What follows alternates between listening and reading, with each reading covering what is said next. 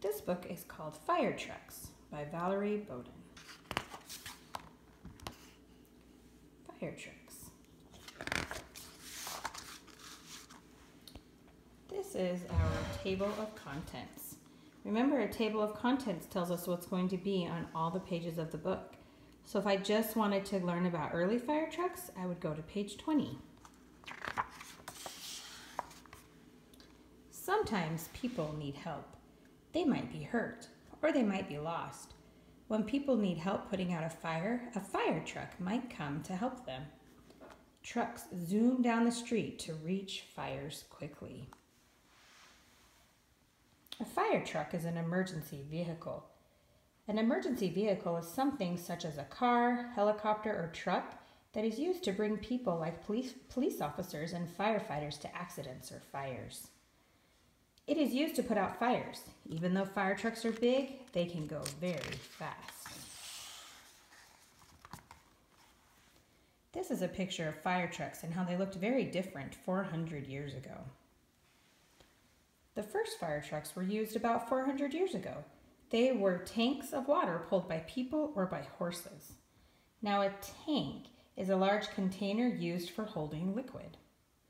About 100 years ago, people built the first fire trucks with motors. Today, most fire trucks are red, yellow, or green. They have flashing lights and loud sirens. Sirens are horns that make a loud warning noise.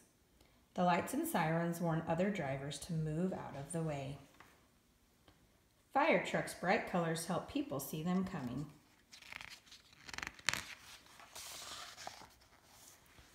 Different kinds of fire trucks carry different things. Ladder trucks have a tall ladder attached to the top. Pumper trucks have pumps for spraying water. Tanker trucks have huge tanks filled with water.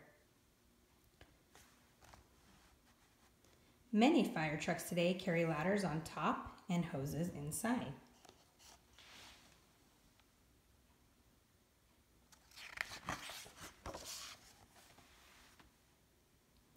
When there is a fire, an alarm goes off at the fire station. The firefighters put on their protective clothes and jump into the fire trucks. One firefighter drives each truck. Other firefighters sit next to or behind the driver. A dispatcher tells the firefighters where to go. Firefighters are people whose job it is to put out fires.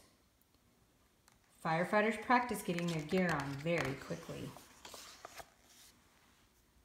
Firefighters wear helmets and heavy gloves when using a hose. When the fire trucks get to the fire, some firefighters hook up the hoses. They can hook up the hoses to a fire hydrant or to a tank on the pumper or tanker truck. The firefighters begin spraying water on the fire. Some firefighters climb ladders to put out fires in tall buildings. They can rescue people trapped in buildings too. Rescue means to save. Firefighters wear air masks to help them breathe inside burning buildings. When firefighters cannot enter through doors, they use ladders.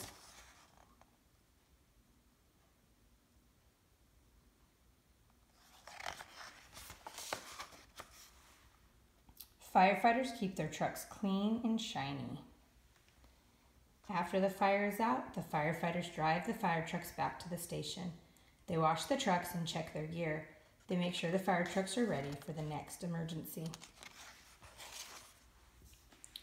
The picture shows firefighters in the 1860s, a steam-powered pump truck, and 1950s fire engine. The first fire trucks were just big tanks of water. People had to pump the water by hand to get it out of the tank. Then people made pumps that were powered by steam. These pumps worked faster.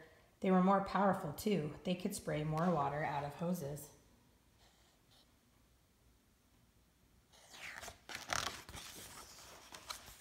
Here's our glossary. These were the words that were highlighted throughout the book that the author thought maybe you might not understand and need to know.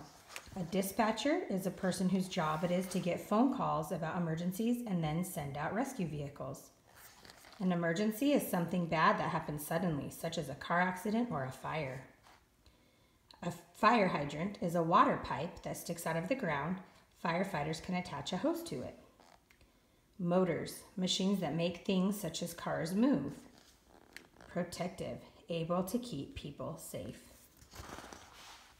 This side of the book has more stories you can read about fire engines and more websites you can go to learn more about fire trucks. And remember, the index shows where these words were throughout the story so you can find the pages.